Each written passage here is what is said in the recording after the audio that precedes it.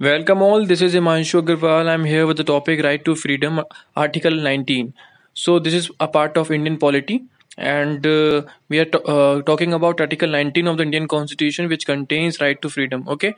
So these are the six rights that are guaranteed to all citizens under Article 19. Article 19 के अंदर ये कुछ following rights हैं. These are contained in Article 19. ठीक है. So first right is right to freedom of speech and expression. So first of all, I should clear this. Ki we are just discussing the outlook of Article 19 right now. We will upload specific videos on each right later. Okay, so we are just taking the outlook. First right is right to freedom of speech and expression. Freedom of speech और expression का right है first, ठीक है, article 19 के अंदर. Second right is right to assemble amicably and without weapons of war. सो ये भी बहुत सिंपल है समझना कि पूरी सेंटेंस से ही आपको क्लियर हो रहा है कि if anybody wants to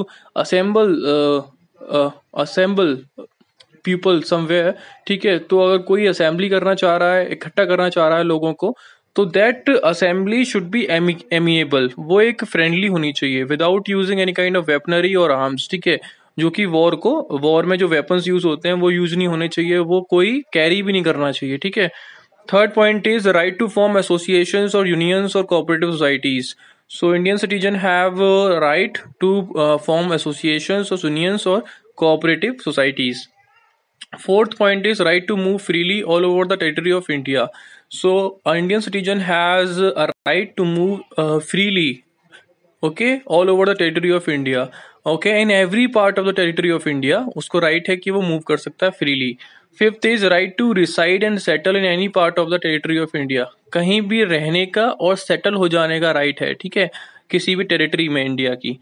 right to practice any profession और to do any occupation, trade और business. Right to practice any profession का मतलब है कोई भी प्रोफेशन जो होता है वो उस प्रैक्टिस करने का उसे राइट है इंडियन सिटीजन को आर्टिकल 19 के अंदर, और कोई भी ऑक्यूपेशन करने का, व्यापार जो होता है, और ट्रेड और बिजनेस करने का राइट है. So these are the six rights. We will upload specific videos on these rights later, and these are the following important notes, ठीक है, when we are discussing these article 19.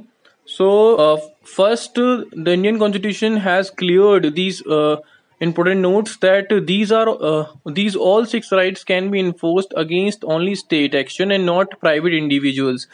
This is the very important point to understand that these rights can only be enforced against state. Okay, अगर कोई particular state इनको follow नहीं कर रहा है तो जो स्टेट के सिटीजन हैं, स्टेट में रह रहे लोग हैं, दे कैन अपील इट और they can enforce this rights against state. ये जो राइट्स हैं वो स्टेट के अगेंस्ट इन्फोर्स किए जा सकते हैं कोर्ट के अंदर. अगर कोई इंडिविजुअल बेसिस पे ये राइट मांगता है कि राइट मेरा है और इन्फोर्स करना चाहता है, तो ये नहीं हो सकता है और ये जस्टिफिएबल नहीं है. These are only justifiable against state. Okay, तो ये आपको क्लियर करके चलना है. Second point is these rights are available only to the citizens and to the share holders of the company. ठीक है, ये जो राइट्स हैं these are only available to the Indian citizen, ठीक है, सिटीजन्स जो हैं उन पे, और शेयर होल्डर्स हैं उनको अवेलेबल हैं, ठीक है, कंपनी के किसी, बट नॉट टू फॉरेनियर्स और लीगल पर्सन लाइक कंपनीज और कॉर्पोरेशंस. ठीक है, फॉरेनियर्स के लिए नहीं है राइट्स, और जो लीगल पर्सन्स हैं, what are the legal persons, companies हैं, ठीक, कॉर्पोरेशंस हैं, these are the legal persons. इनके पास ये राइट्स नहीं है, ठीक है, ये भी आपको क्लियर करना है. Next point is there were originally 7 rights contain in article 19. Article 19 के अंदर in the beginning there were 7 rights, ठीक है, but the right to acquire, hold and dispose of property, जो right है acquire करने का, होल्ड करने का और डिस्पोज करने का प्रॉपर्टी को, वो डिलीट कर दिया गया 44th अमेंडमेंट एक्ट ऑफ 1978. तो ये क्वेश्चन पूछा भी जाता है कि विच amendment deleted the 7th right of the right to freedom. ठीक है, तो उसमें आपको बताना है कि 44th Amendment of 1978 deleted the right to acquire, hold and dispose of property. Okay. Next point is if in case grounds which are mentioned in these 6 rights are violated. ठीक है, अगर कोई स्टेट, हमने बोला ये राइट्स स्टेट के against जो है वो इन्फोर्स किए जा सकते हैं, तो अगर इनमें से किसी भी ग्राउंड्स पे स्टेट कुछ ऐसा करता है जो कि इनके ग्राउंड्स को जस्टिफाई नहीं करता है, तो उस केस के अंदर द स्टेट कैन, अगर ये राइट्स हैं, ठीक है, तो इसे वाइस वर्सा भी समझ लेंगे। अगर स्टेट ने कुछ किया तो इंडियन जो सिटीजन्स हैं स्टेट के, वो इन्फोर्स कर सकते हैं इन राइट्स को स्टेट के खिलाफ, ठीक है।